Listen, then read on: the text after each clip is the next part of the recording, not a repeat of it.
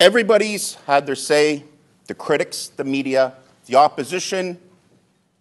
I want people to listen to me tonight from 8 to 9 on Sun News.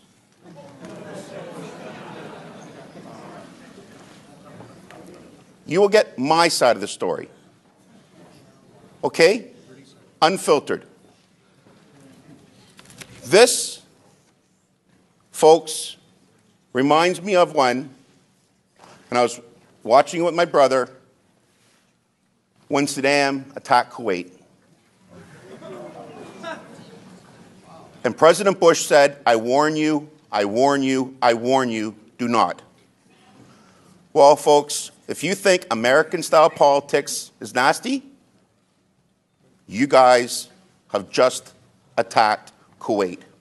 And you will never, never see something that you have, mark my words, friends, this is going to be outright war in the next election.